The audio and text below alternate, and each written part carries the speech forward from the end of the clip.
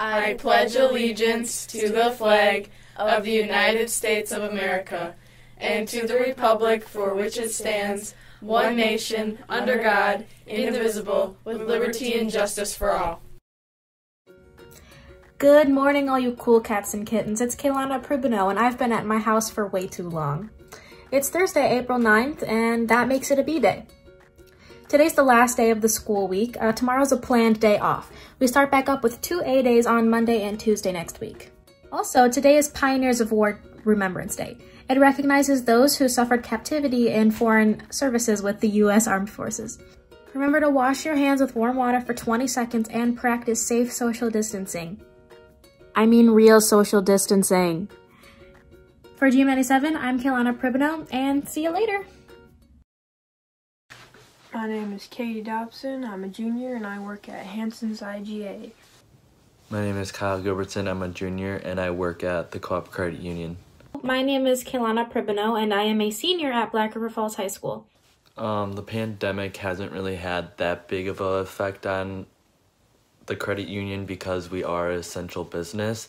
So regardless, we have to stay open. I think the biggest effect is like our flow of customers through the store, and also like the amount of food and groceries that people are getting. COVID-19 has affected the business at Walmart in a bunch of different ways. The store hours are different. I think they're 7 to 8 right now. Could be different.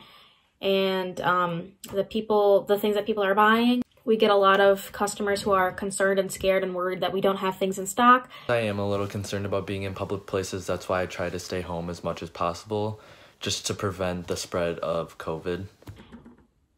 I wouldn't say that I'm necessarily concerned in public spaces. Well, yeah, I am. Working at Walmart is definitely a risk.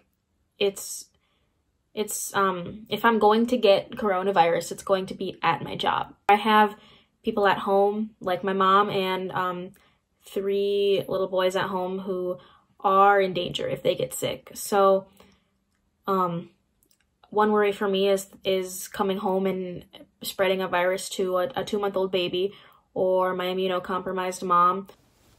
CCU does give us the option, if we feel uncomfortable, to choose to not come to work. We just have to let our supervisors know so they can make adjustments in the schedule. I would say that they encourage us to work as much as possible because they want us to be able to help them keep the shelves stocked. Like, we can still request days off. We can still say like when our availability is throughout the day.